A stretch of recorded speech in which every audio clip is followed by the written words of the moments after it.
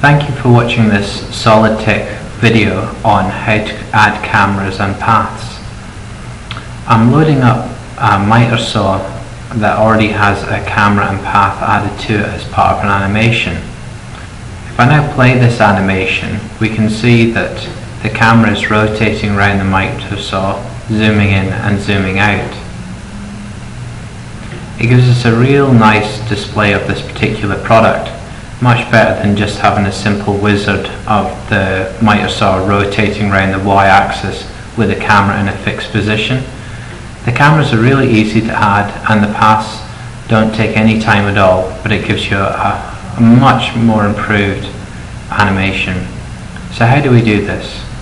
If we look at what's already been applied to this particular model, we can see that there's a 3D spline sketch and a 2D sketch. So the 3D spline is where the camera goes along and its focus point is the 2D sketch. So I'm going to create a 3D sketch, so sketch, 3D sketch. I'm now going to look from a plan view and I'm going to create my spline from above. This means I only have to worry about where the Z and X points are because Y is going to be on the datum of 0. So I can simply trace around where I'd like this to go and then finish off. So if I now rotate this model around, what I now need to control is the Y. So if I look at these points, we can see it's got a Z and an X value and the Y is at 0. So the easiest way to do this 3D spline is then to just enter the appropriate value along the Y. So I get my height. I'm now just going to go around and adjust all these. Now I have my 3D spline and we can see the camera path. What I would highly recommend is just renaming that 3D sketch so anyone else who opens up that file understands why you've got a 3D spline sketch sitting there and they won't just delete it. What I also want to add now is just a 2D sketch, and this is what I'm going to use the camera to focus on. So I'm just going to pick the right plane and draw just a simple line.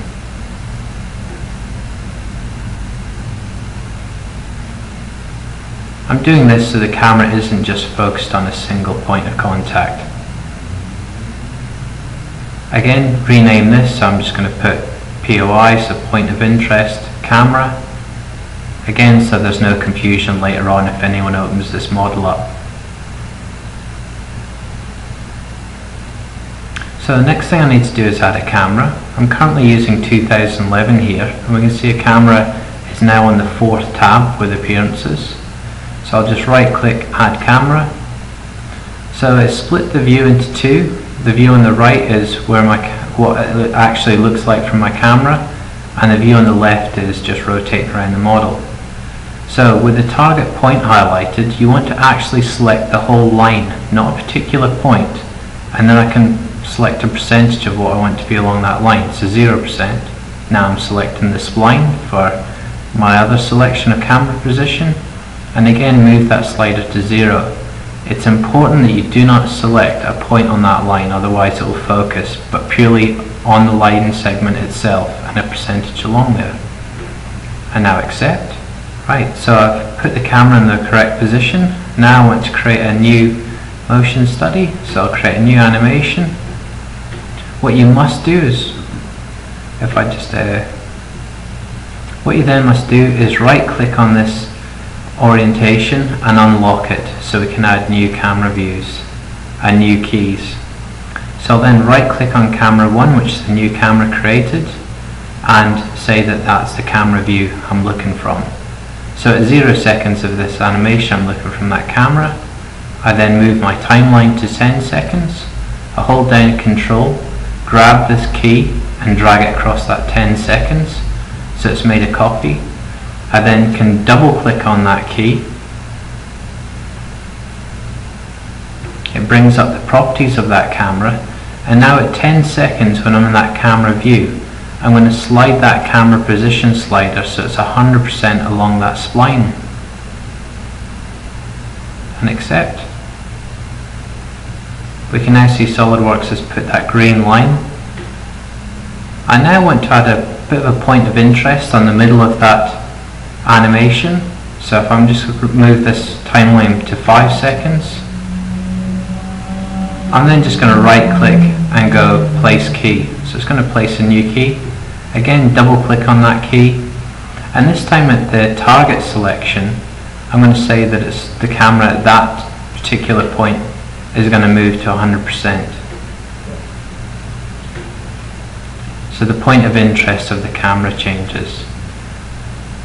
What I'd now like to do is just increase the zoom in. So you can see I'm at a fixed zoom point. You can use this slider to kind of slowly zoom in to get an accurate level. But it's a lot more dramatic and increased if you use the slider above. So I'll just pull that right down. I'll say about 20 degrees.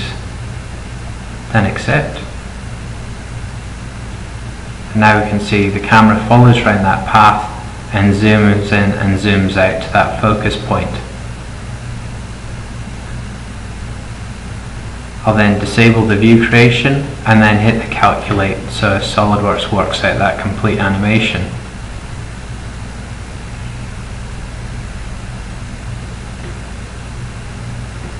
So as you can see, it doesn't take very long but gives you a very impressive result of creating an animation. What I'd now like to do with the animation is save it. So I'll go to the floppy disk icon. We'll see that it's, I then can save to a particular location. It's then saving the camera angle. And if we have a look under here, it's only giving me the option of SolidWorks screen.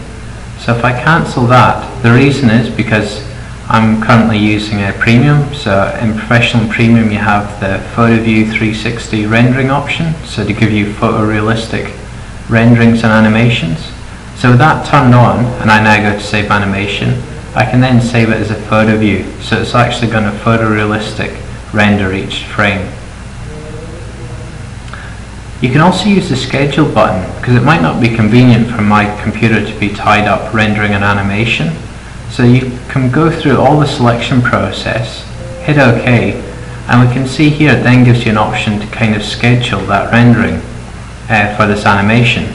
So I could hit a start time, and as long as I leave my computer on, SolidWorks will create a journal file in the location and open up SolidWorks, open up that file and start this rendering. Perhaps it's more convenient if it's done overnight. Otherwise you can just hit save as a SolidWorks screen and it'll just save with the real view, which is still a powerful and very photorealistic image. SolidWorks is now rendering each frame, and that's my animation done. I'll be doing another topic on this to show you how you can do some more animation features with moving components. But for part one, I hope you found this very useful of how to set up cameras and camera paths for an animation. I hope you can join us next time. Thank you very much.